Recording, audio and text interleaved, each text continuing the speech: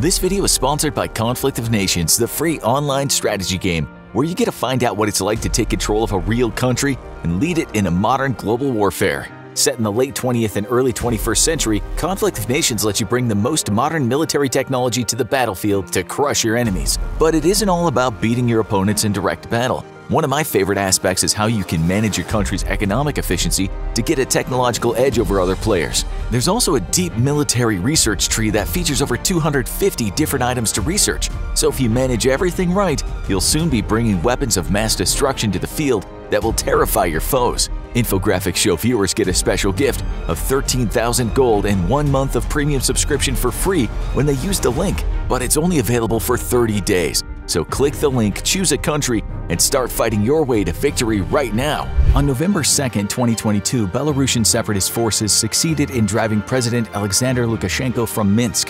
What follows is an intense and losing war for the fate of Belarus. Not willing to lose yet another former Soviet satellite to pro-Western forces, Russia launches its own invasion to put Lukashenko back in office. In response, the West pumps billions in weapons and military assistance to the separatist forces, who fight the Russian military to a standstill. Out of frustration and with increasing threats to his legitimacy, Russian President Vladimir Putin authorizes the use of a tactical nuclear weapon against separatist forces. For the United States, this is a thin red line in the sand, and they respond in kind with their own nuclear strike against the Russian forces inside Belarus itself.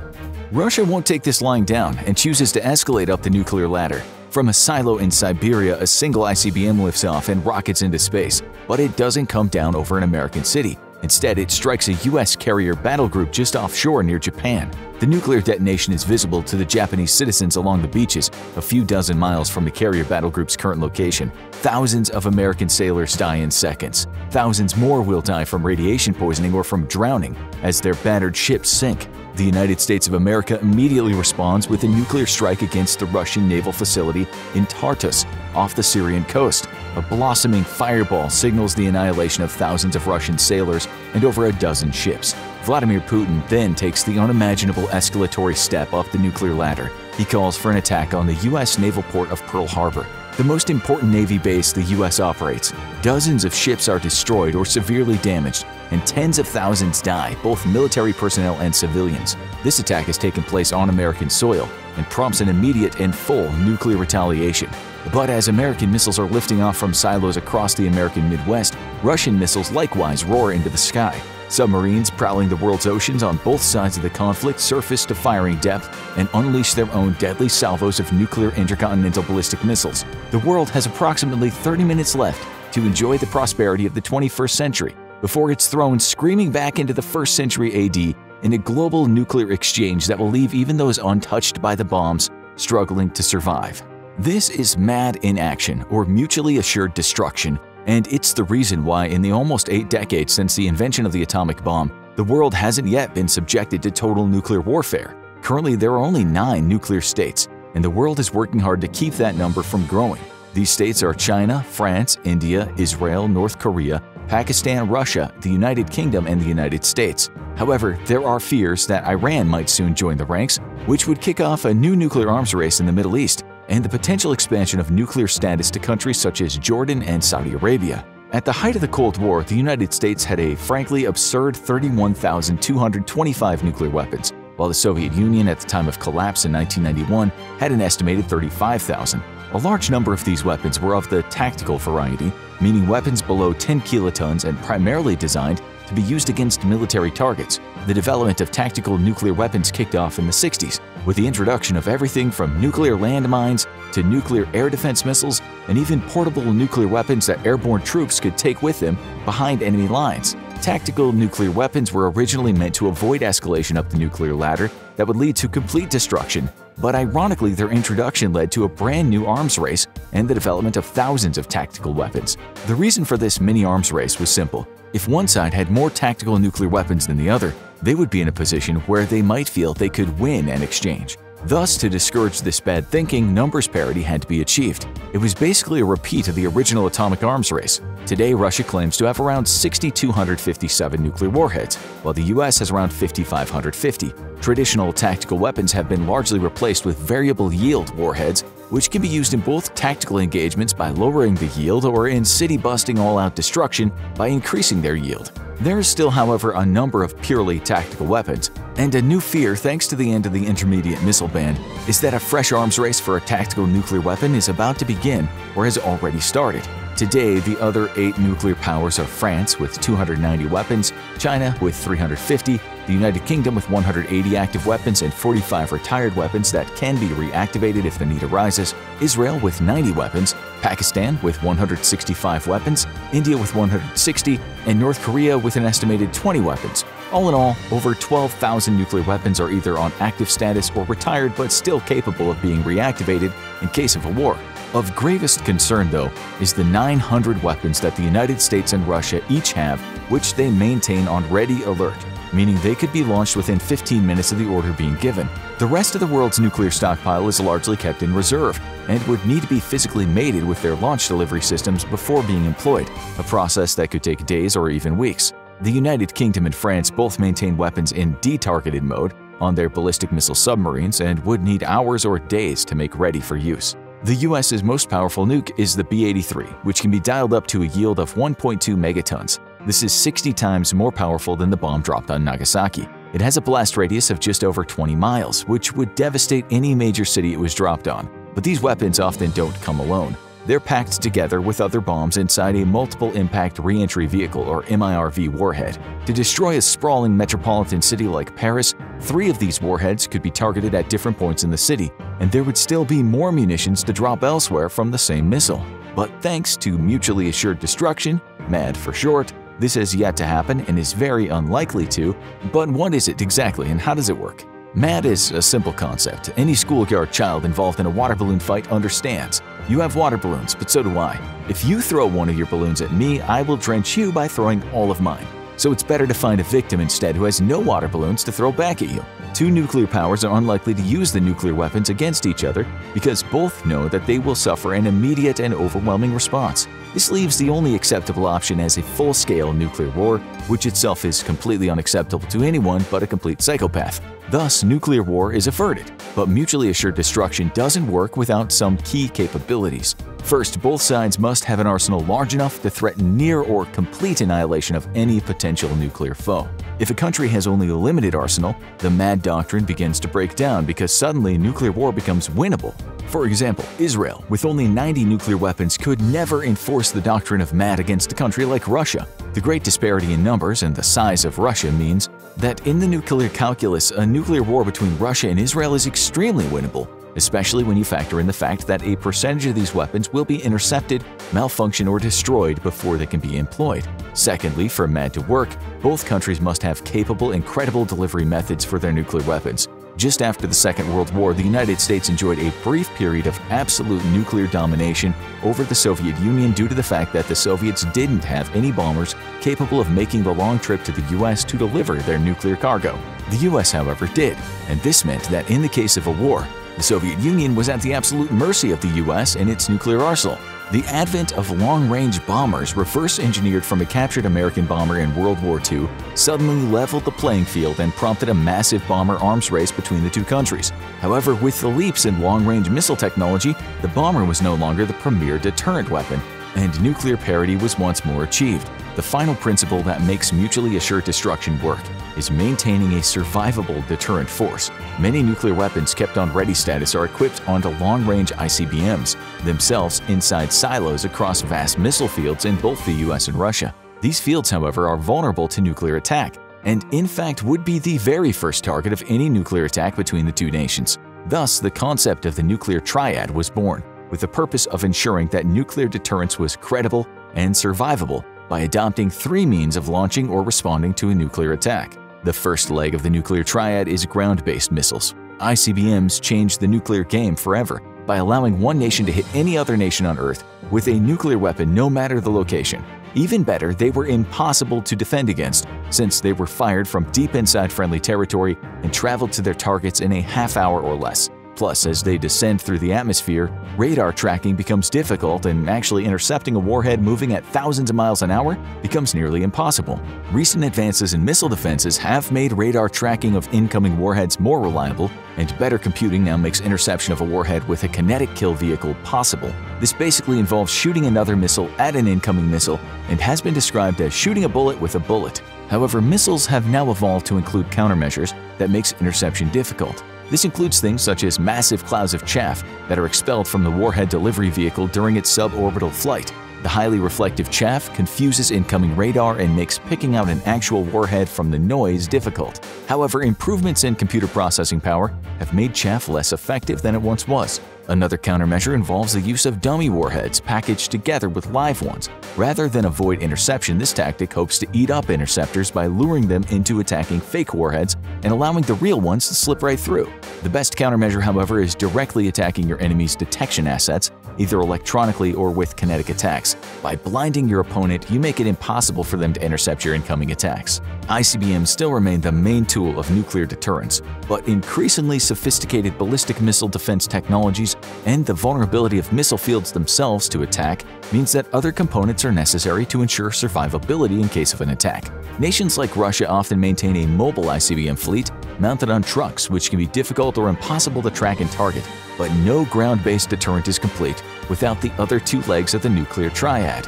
To supplement ground-based missiles, bomber forces make up the second leg of the nuclear triad.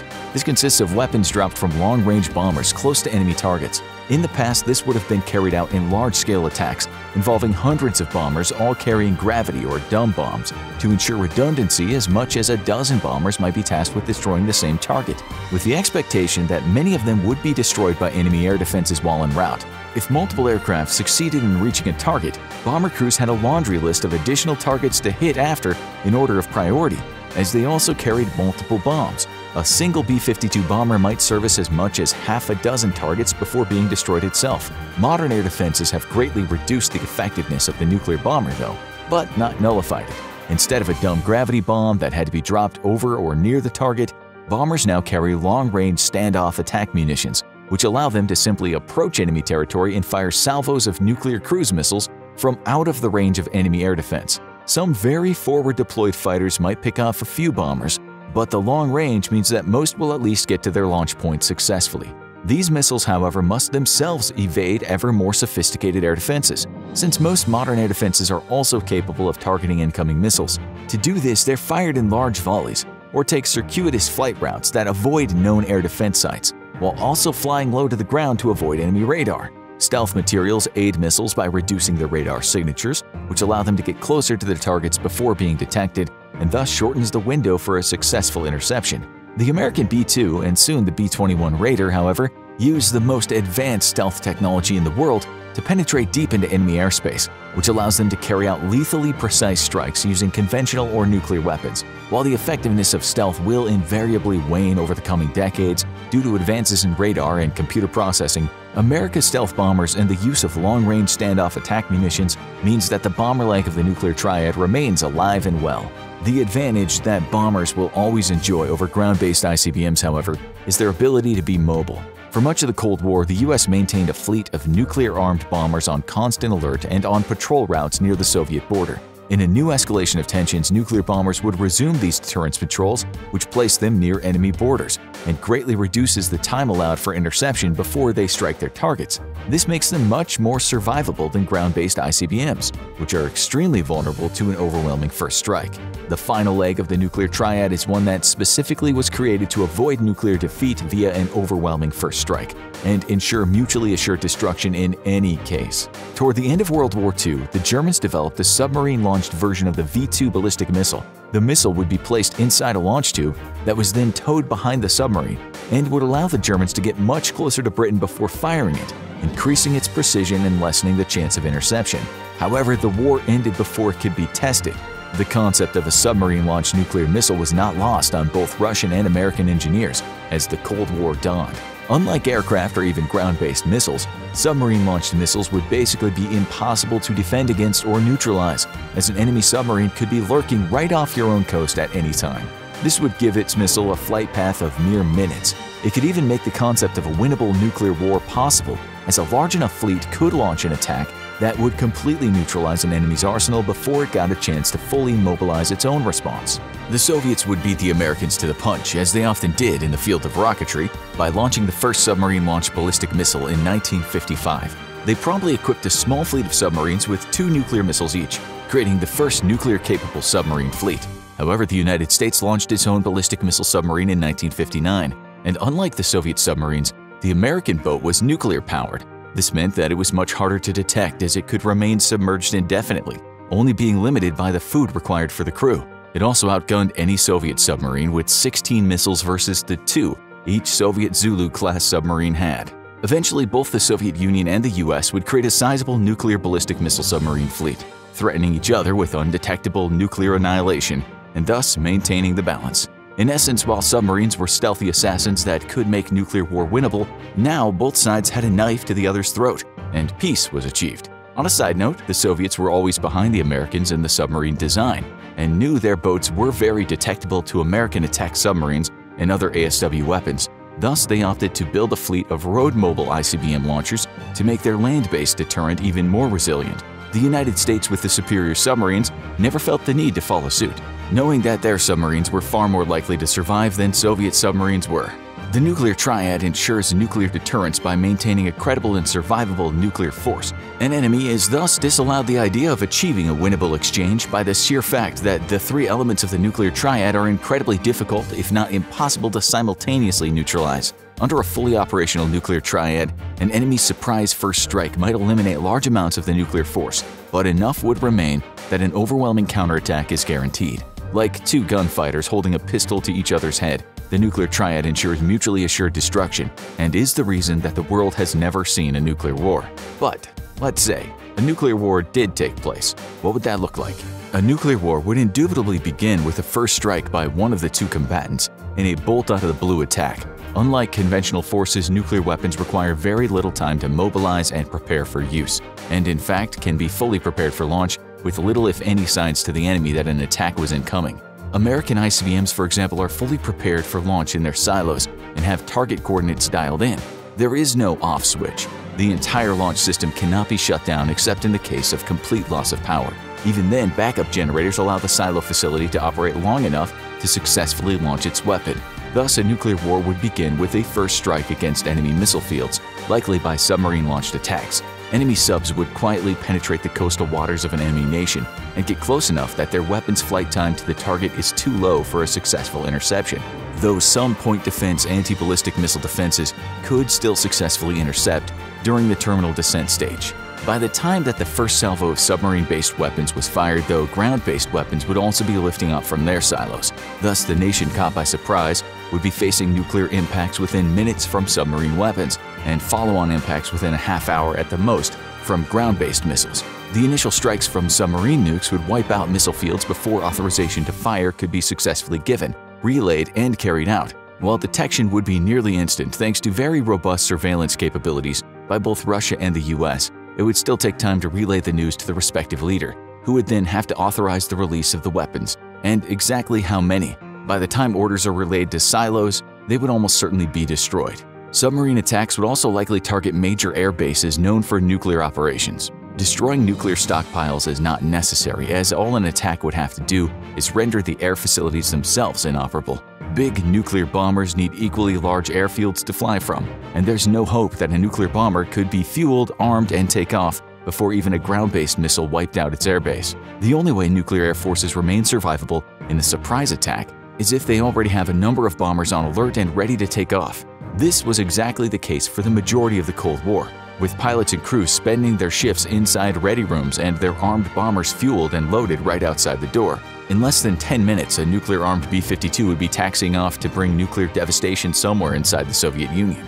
With ground-based weapons largely destroyed and airfields hosting nuclear bombers rendered inoperable, an alert goes out to the 3rd surviving leg of the nuclear triad, the ballistic missile submarine fleet. Stationed in remote corners all over the world, finding one of these SSBNs is like hunting for a needle in a haystack, and the massive range of their weapons means that they don't need to be anywhere near their targets to strike at them. These submarine fleets alone carry enough power to completely decimate even a large nation like the US or Russia, leveling every single major population center in either country. Unknown to the Soviets during the Cold War, the US was very successful in tracking Soviet submarines thanks to a vast underwater detection system known as SOSUS. The Soviet Union might have been ahead of the US during much of the Cold War in terms of rocketry, but the United States was the king of the ocean, with both ballistic missile and attack submarines far more capable and quieter than their Soviet counterparts. In fact, for decades, Soviet submarines would often have an American tail on them from the moment they left harbor, and if nuclear war ever broke out, the bulk of the Soviet submarine fleet would have been destroyed before getting a chance to launch their weapons. Advances in Soviet submarine technology and the discovery of SOSUS's capabilities by the Soviets eventually eroded this advantage and once more restored parity and balance to the doctrine of mutually assured destruction that kept both nations at peace with one another. Thanks again to our sponsor Conflict of Nations, the free online PvP strategy game happening in a modern global warfare. Get a special gift of 13,000 gold and 1 month of premium subscription for free by using the link. It's only available for 30 days, so don't wait. Choose your country and start fighting your way to victory right now.